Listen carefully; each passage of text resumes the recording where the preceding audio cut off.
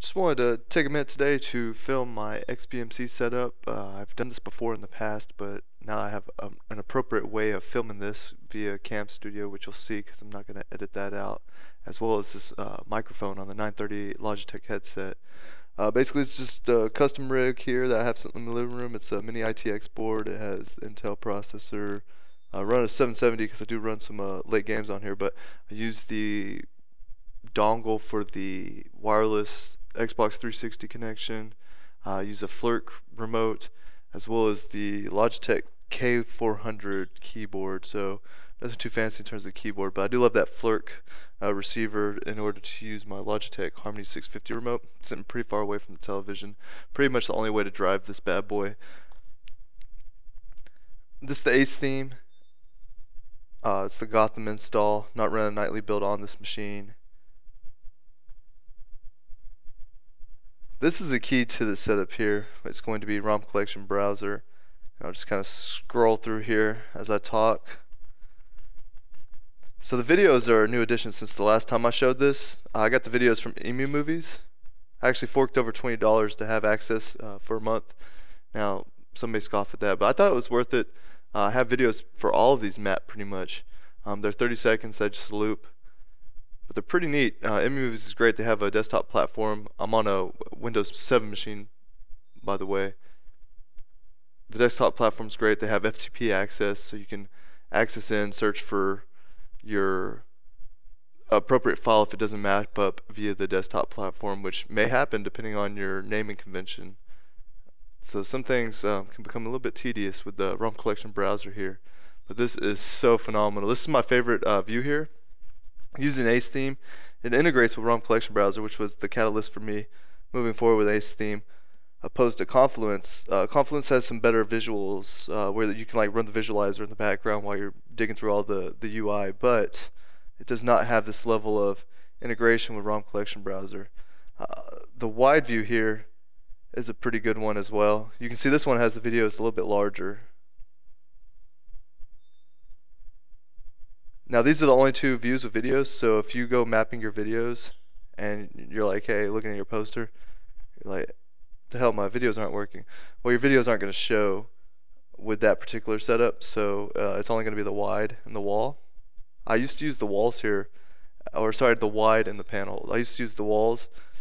They look good. They just don't show the videos, so again, I went with panel. You have your INF file information there, all of that. One thing I noticed with Confluence is some of this here, they have these kind of iOS touchscreen type interface here with these navigation, you sort by year, genre. Man, Rom Collection Browser rocks. Advanced Launcher is another really good one. I actually used quite a bit of the documentation for Advanced Launcher to get this bad boy configured. There's just not a ton of information out there, unfortunately, for getting the parameters and everything in place. I'm not using RetroArcade. It's something that I entertained. It seems like a really great platform, but I just found it was another UI. It was another thing to have running in the background. I just have so much running in the background on this machine. It's insane. But again, it's pretty quick. These emulators don't use a lot of resources. No big deal. Again, I was just kind of cutting the fat, and I found I can launch them straight from here, configure them at the individual emulator level, and yeah, it's a bit tedious, but it's done, and I like the look of it. Not going to launch any of those. Pandora's really great with XBMC. It's just fantastic. You get the XBMC visualizers, which are second to none, really. Typically, if I'm listening to music, I'm going to be using AirPlay. Just shooting songs from the phone on here. Steam, I'm not going to launch that. Let's say the one unique item I've done with Steam is I launch Origin games from it, because Origin's not really remote friendly. I want to do everything from my 360 remote or my Logitech 650. I don't want to grab keyboard and mouse from this machine. If I wanted to do that, I would be on a different machine that does not have a video card, unfortunately, that can handle this. Hulu's really great for XBMC. It's one of the beneficial add-ons. Netflix is not so great. Netflix launches Chrome in kiosk mode. I'm a little bit mixed feelings toward that. It's just mainly negative sentiment. It just doesn't really get it done, in my opinion. You can map it to your keyboard / universal remote with the Flirk receiver. Yeah, I don't have huge compliments toward that. Ace theme's great. It lets you customize your main menu without digging through XML files. And the customization is pretty limitless outside of a really stingy limit on the number of, not so much with your favorites here, but the number of add-ons that you can throw on here or video nodes. It's pretty stingy in that regard. But other than that, just really love the Ace theme. Eon Nux is another one that looks really good. But again, I just added the favorites here and just flag them from individual add-ons. You see the video add-ons, I'm going to dive into those. Music, this is pulling from, I actually have a library that hosts on a network storage here in the house. And I pull my iTunes library for several different machines onto that, and then it maps over here, and I can play them through here. Again, if I'm going to be listening to music, it's likely going to be AirPlay, or I'll use Pandora before I resort to this, simply because there's no great way to dig through and find the tune I want to find immediately.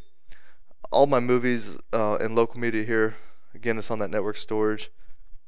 Not a ton of it, but I do love the way that XBMC maps all this. All of this pulls from a database, similar with Rom Collection Browser. All of your album artwork, all of your INF files, all of that good stuff is going to pull from a database as long as your files are named appropriately. If it's something that they can't fish for in a automated fashion, then you're going to be digging yourself. So I imagine that's something you want to nail down first. But that's pretty much it. It's in my opinion, a pretty kick-ass setup. I spent a ton of time in front of this machine, and I just really enjoy it, and I hope to see it come along a lot further in the coming time. But appreciate you checking this out. Peace.